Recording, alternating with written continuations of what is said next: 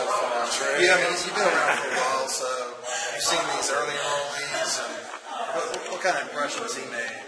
Natrez, he's a lot quicker than he looks, and he moves really smooth for a guy with his body type. And I mean, he's a funny cat. He'll talk to you to death at times, but I mean, he's a gifted kid. I mean, he's going to do some great things once he gets that high school mentality out of his head. And he's made some excellent strides, and I look forward to seeing what he can do later on in this year.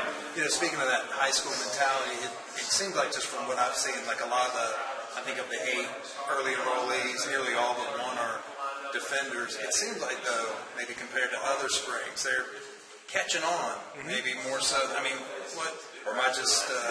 What do you think about that? They're definitely catching on. I mean, guys learn the defense pretty quick, and I mean, that just goes to show how our coaches, how they coach us up. It's not just remember this play, remember to do this.